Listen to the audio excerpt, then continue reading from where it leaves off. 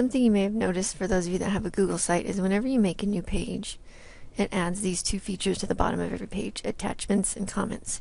And a lot of times I don't need an attachments box, and often I don't want anyone to be able to make a comment on my page. So that you can easily remove that.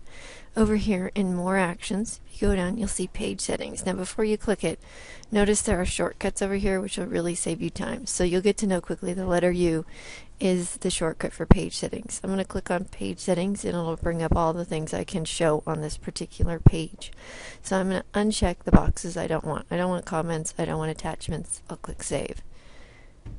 And you can see those have instantly disappeared from the page, making it look a lot cleaner if you don't need those. Now if I decide I do want to attach a document to this page, all I need to do is either go back to More Actions and choose Page Settings, or I'm going to use the shortcut, which was the letter U.